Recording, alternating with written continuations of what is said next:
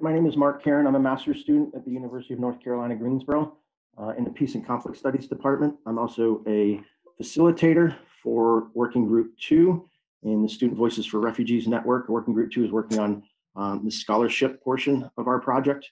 And I'm here today with a couple of representatives from WUSC that I would like for them to introduce themselves. Michelle, would you like to lead us off?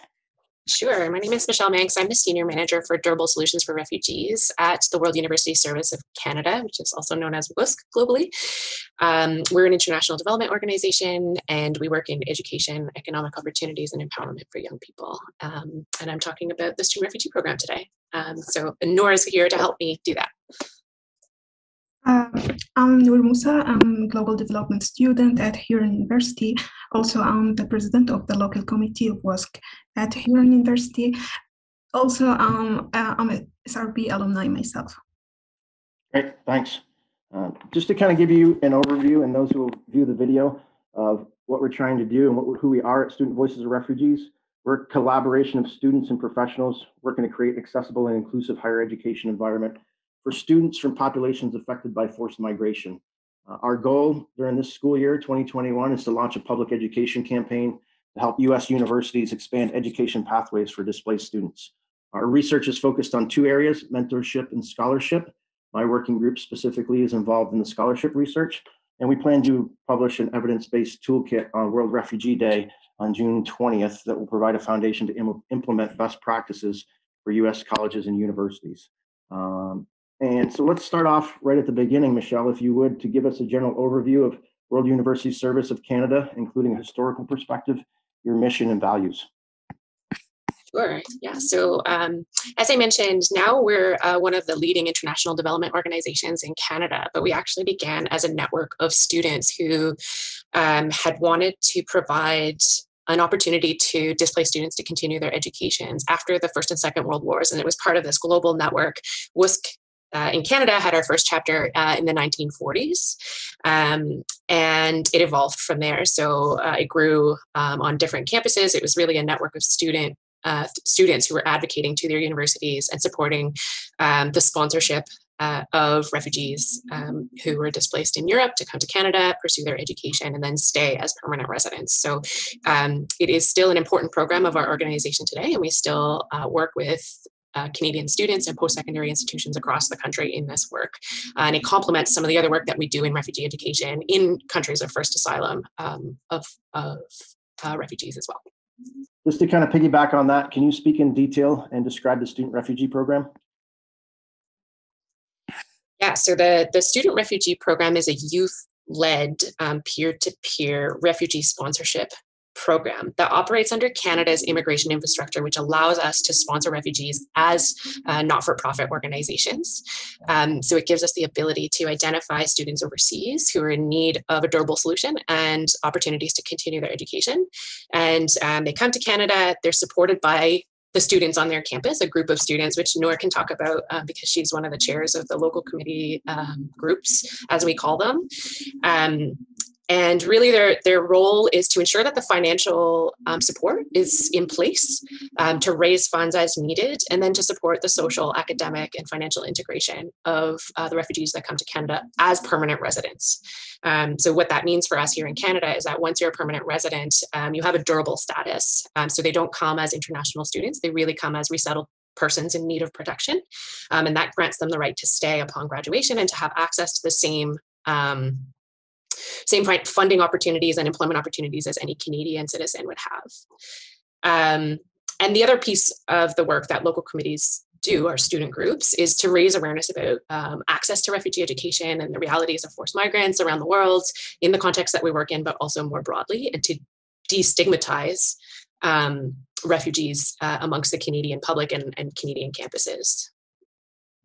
I guess one of the unique pieces about our program is that it's also student funded. So I mentioned that the local committees the student groups are responsible for funding or securing the funding for the sponsorships. And how our program works is that almost every every student on a campus pays into what we call a student levy, and then that money goes to support the refugee students that come to each campus, and is matched often by the post-secondary institution who offer tuition waivers, accommodations waivers, meal plan waivers. It really differs from campus to campus. Nour, anything you'd like to add to that, just on a kind of local basis? Just for the last part, our campus, we had like referendum 2 years ago to increase the levy fee in our campus. So students are contributing more money for this program. Also, part of how we secure the fund, we negotiate with the administration if they have money and they can contribute as well. And I know some campuses also, they make some like fundraising events to collect money for the program. Thank you. So I want to work into kind of who the students are that are part of this program. And so can you talk about the target population, what countries the students originate from, and specifically, how do you connect with these potential candidates? So students have come from a number of different countries of origin over time. We've sponsored students from 39 different countries of origin, but we currently recruit students from 6 countries of asylum, and we have probably about 15 different nationalities within those countries of asylum that are able to access our program. We typically work in quite protracted refugee contexts, and currently we are recruiting students from Lebanon and Jordan in the Middle East, and then Kenya, Malawi, Tanzania, and Uganda in sub-Saharan Africa. And so students who are living in those countries come from Congo, South Sudan, Eritrea, Ethiopia, Syria, et cetera, et cetera. So it's important to make that distinction for those who are not as familiar with those contexts. And we look for young people who are able to study in either English or French, which is the language of instruction here in Canada, and who meet a minimum sort of language benchmark, after which we provide them additional language training so that they can pass the tests that are required for our admissions to Canadian institutions.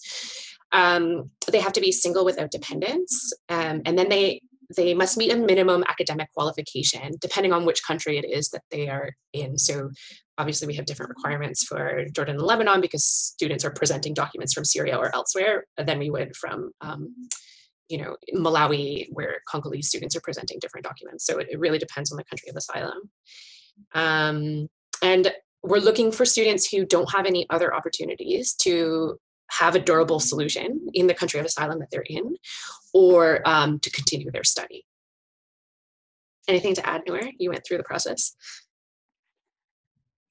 Like for the process, maybe I can just talk a little bit about my experience. I knew about the scholarship from friend at work. Like there was, they publish it on social media. I think like mainly on Facebook, and people publish it between each other, and especially former SRB students.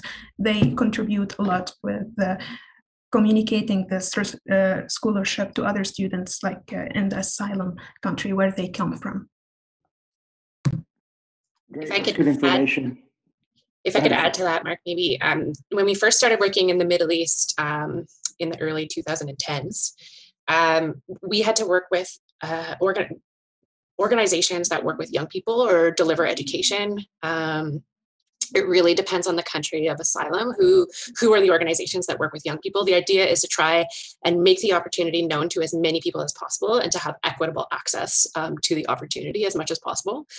In contexts like in Kenya, where we've operated for almost 40 years now, and where the camps have existed for almost 40 years, young people know about the opportunity as early as primary school, and they're working towards this higher education opportunity as early as upper primary in Kenya. Same thing with Malawi.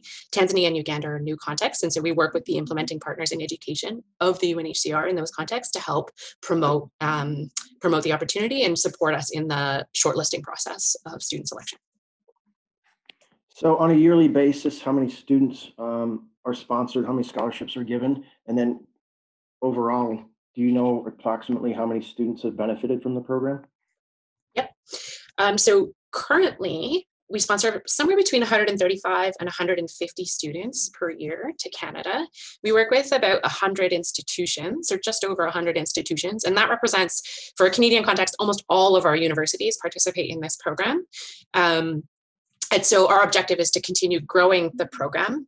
And since 1978, we've sponsored now about 2,400 students. So it's really been growing incrementally over the years. And then in the last sort of 4 or 5 years, we had a really big push to try and grow it. And our objective is to double the program again to 300 students per year. Great. So on your website, part of your mission is a resettlement portion. Can you explain the areas in which WUSC and the Student Refugee Program help support students with resettlement process? Yeah, so as I mentioned before, we have a system in Canada that allows us to be the official sponsor of the students who have refugee status or meet the convention definition of a refugee. So we would submit an application alongside our campus representatives at each campus to the Canadian government to resettle the individuals that have been the successful applicants to the program.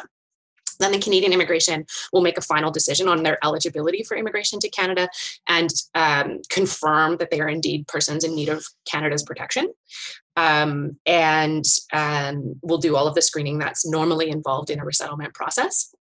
What's different than sort of Canada and the United States is, one, this ability to name, the ability to fund and sponsor individuals, but also the ability to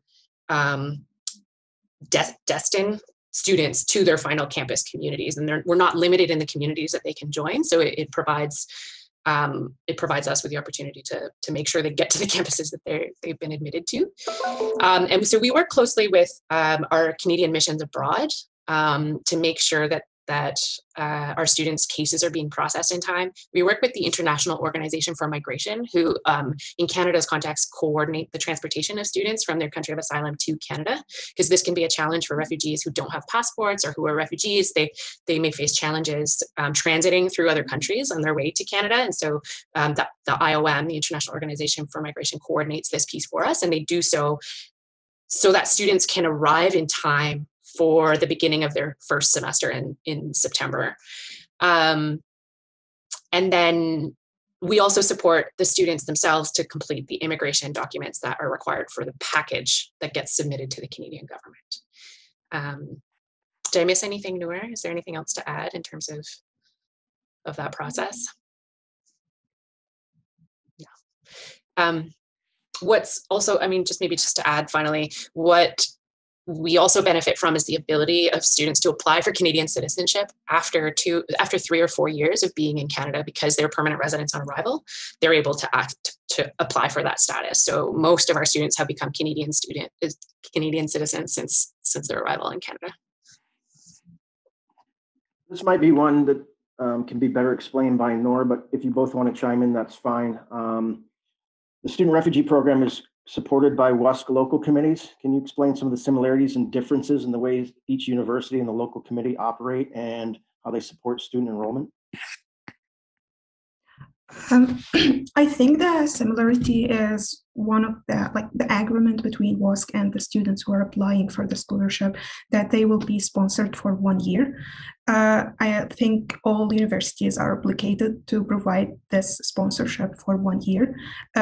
In addition, we, as local committees, we provide the students with some kind of a mentorship, social support, mental health support, health, also academic support. We try to find all the services that they can benefit from in our campus. This, for first year, I think all universities, they provide this. The differences is usually become after the first year. Some universities maybe opt out the tuitions for SRB students after the first year until they graduate. Some universities have a special scholarship where they give money yearly for the students. I think this the difference will be after the first year, what the university will contribute for SRB students, it's different from one university to another. Also, it depends on how many students the university is like hosting every year. Also, how big is the institution? Yeah. Yeah, if I could add, I think different universities structure their program in different ways, both in the structure of the committee itself, but also where it's embedded within the university. So some universities officially embed the program under their international students offices or their international programs offices, and there's a staff person that helps oversee the student group that does most of the work. Whereas others might, it might fall under a student union, because it is the student union or the student association that collects the student fees, the student levies. And that's another element that differs from campus to campus, is this, the fee that students pay. So much larger institutions require smaller levies in order to accumulate the amounts that they need to support a person on their campus. Whereas a university like Nour's, the students pay something like $20 per person, but another campus might spend 25 cents per person. So those are some of the important differences. Yeah. Thanks. Nour, you kind of touched on the answer to this next question, and that students are sponsored for 1 year. So after that 1 year, how do students continue their studies in Canada, especially if the university doesn't sponsor them or doesn't keep that scholarship ongoing past that first year? I think this starts like maybe before students come to Canada, like during the orientation, students will be aware that they need to be independent after the first year. So most students are prepared that they need to be independent. Since we are like SRB students are permanent residents, they are qualified to apply for student loans. So any support for students from the Canadian government, they can get it. Also, students are encouraged to find a part-time job or a summer job, and the local committee is responsible to help them to find this job. This is financially also, like as I mentioned before, there's some kind of a mentorship at the first year of their arrival, where also they will be connected with people maybe from their community, with the services in the universities. So they like during the first year, they will be aware what they can use and where they can get help if they need it. And also, I think most universities, and maybe Michelle can correct me for that, we have emergency fund for students. So even after the end of the sponsorship year, if students need any financial support for like really emergent, they can ask for it. That's right. And about 50% of the institutions provide support beyond the first year. But I think what's important for your audience to remember is that higher education in Canada is heavily subsidized by the government. So the cost of education is much less than it would be for American students studying at American institutions. And we do have an accessible student loan program that all, as Nour mentioned, that all students have access to. We'll wrap it up with this one, and this one's both of you want to chime in, and both of you want to answer this question, because you may have different perspectives. Kind of view this one as important to what we're trying to do here, because the difference in the education systems between the U.S. and Canada. But if you could just kind of maybe touch upon some key recommendations from your program that you could share with us that would help serve our purpose of providing educational opportunities for refugee students here in the United States. I think one of the most important, when you reach the point when you're able to bring students, it's important to make them aware of the whole situation, what they can get, what kind of support that they can get, and what they need to find it for themselves. Because many students struggle with this after they arrive. And I know that in the US, maybe the situation will be more complicated for a refugee to come and continue their education. So I think also it will be great if you can have like a full sponsorship for at least the tuitions, that I think it will be a good idea. Yeah, I think that's it for me now. I think one of the pieces that's been instrumental to our success is the collaboration between the post-secondary institutions and the students themselves, and that they see it as a program that they're working on collectively. You can go much further with support from the institution than you can just as a student group that's trying to implement something on your own, and vice versa.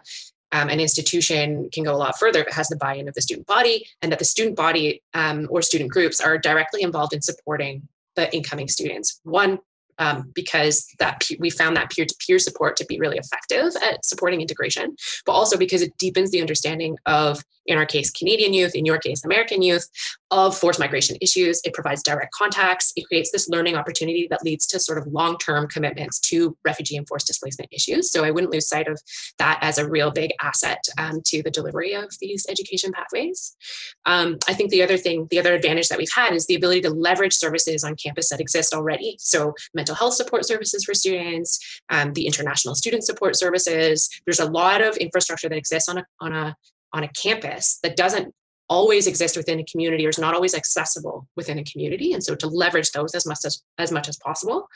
And then one thing for the American context in particular is connected to what I was saying before about waivers and tuition waivers and the number of years of support. So whereas in Canada, we're able to support a student for 1 year and they don't end up indebted at the end of their academic career in the same way, because they're able to support themselves with a job and with smaller loans and bursaries and scholarships. I would, because of the high cost of education in the United States, I would really look at trying to provide 4 full years of at least academic and tuition relief support,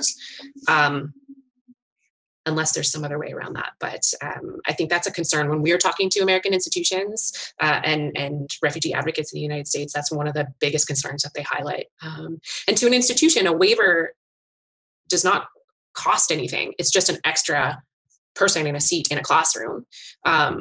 So it's easier for an institution to waive that over 4 years. And then, sorry, one last thing is around the awareness raising component. So I mentioned that our student groups are really involved in raising awareness and changing, trying to change the mindsets so that we can create more welcoming campuses and communities. And I think that's an important component in trying to generate support for initiatives like this. And to have more welcoming campuses and communities more broadly. And I will leave it there. Great, thanks. If you've got a couple more minutes, and let me know if you don't, there's a question in the chat, and then I just had one follow-up question. If you guys don't mind answering maybe 2 more questions. The chat question is, do local committees / colleges or college students ever play a role in engaging K through 12 students who are in protracted situations, first countries of asylum? In other words, recruiting, tutoring, spreading awareness about WUSC? To be honest, I'm not sure if we have something like this as local committee, but I know that we have something like this as SRB alumni. Every year, like with the scholarship open, most of SRB alumni, they posted on their Facebook page. They try to recruit everybody they know or like friends of their friends, and they help people with the application, how to fill it, what papers they need to have, to explain the conditions of the scholarship. I'm not sure if we have something really more organized as local committee, but I know that it exists from SRB alumni themselves. I would say that's true probably for the other contexts as well in Sub-Saharan Africa. Our students have about somewhere between 12 and 18 months of preparation before they come to Canada. So they know they've been selected, and then they are going through the paperwork and the language instruction and the language testing, et cetera. And during that time, often those students become tutors of younger students who are still in secondary school, who are hoping to apply for the student refugee program or other opportunities in the future. So it's interesting to hear that it's the same in the MENA region. I've seen recently videos posted by SRP alumni that provide instructions on how to apply. But you're right, Nour, I think that it's informal and it's voluntary and it's just self-driven by the alumni themselves. And then I had one more follow-up question. You guys both mentioned kind of awareness and advocacy on each institution's campus and local communities. Can you kind of give us an idea of what that awareness, how those awareness campaigns work, or what means that the campuses and the students use and the local committees use to kind of get support behind the program and bring awareness to it? Every year there's some like a list of I don't want to say a list, but like some specific campaigns that was suggest for local committees to do. Like, for example, do something about refugees, education for refugee girls, and make some awareness about the situation and how it's hard for many girls in refugee camps to continue their education. This is one example. The other one is about the SRP itself. To represent SRP students, to tell their stories, to put like a human story and face to the news lines, because when people know everything just from the news, there's a lot of stereotypes and a lot of stigma. But when people hear story from their colleagues from in the same classroom, it's different. People will understand this more like in personal and human level.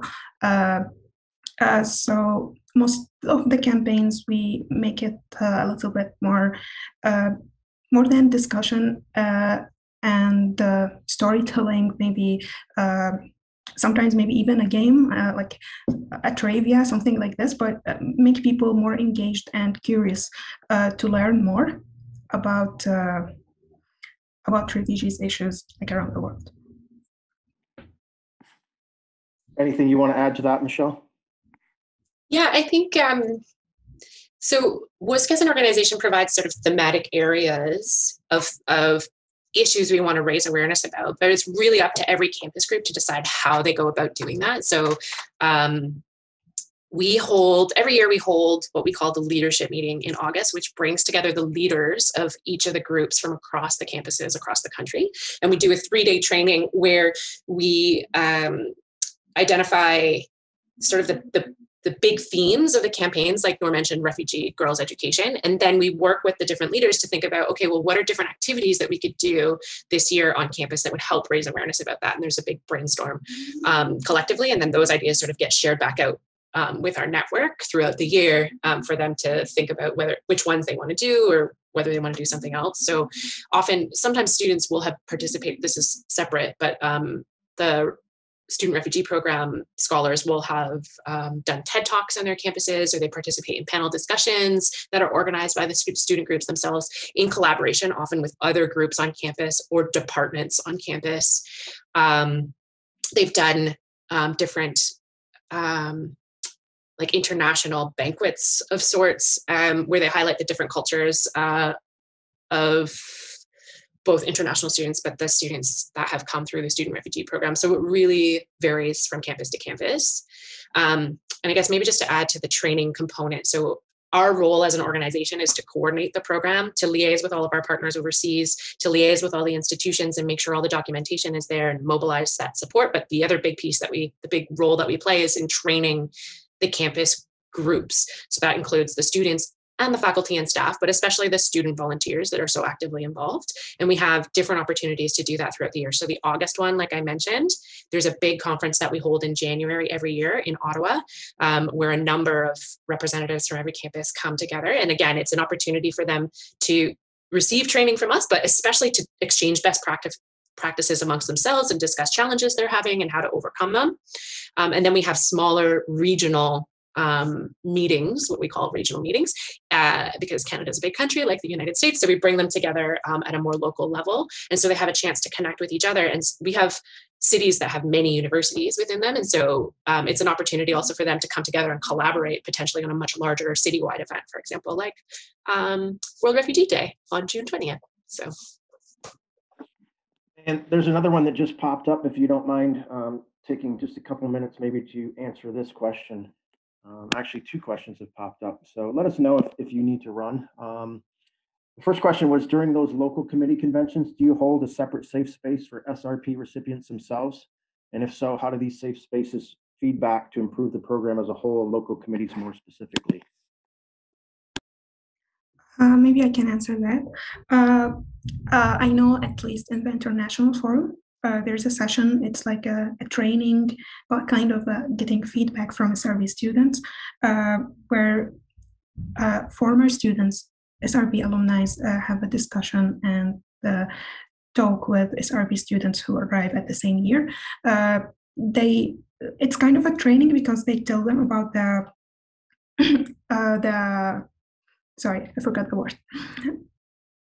The experience and what to expect, especially after the first year. But also, students will reflect on their experience.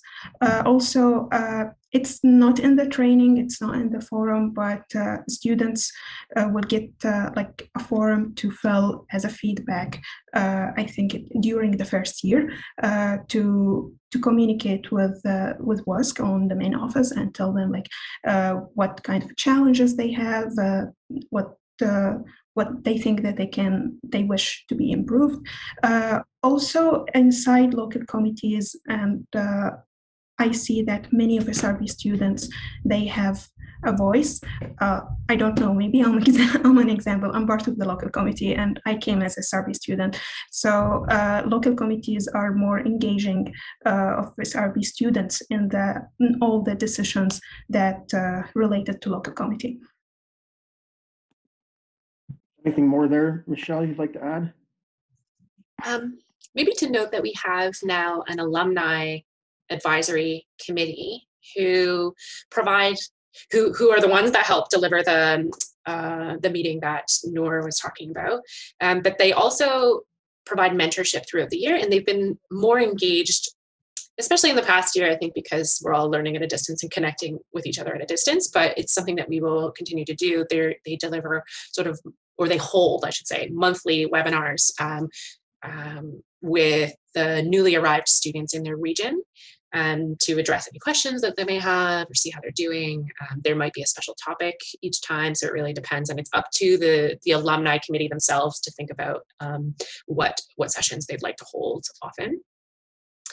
So that committee is made up of sort of 16 alumni who have come to Canada, over the past 40 years. So we really have a range of individuals involved, from those that arrived in the 1980s to those that have arrived or graduated, I should say, sort of within the last couple of years.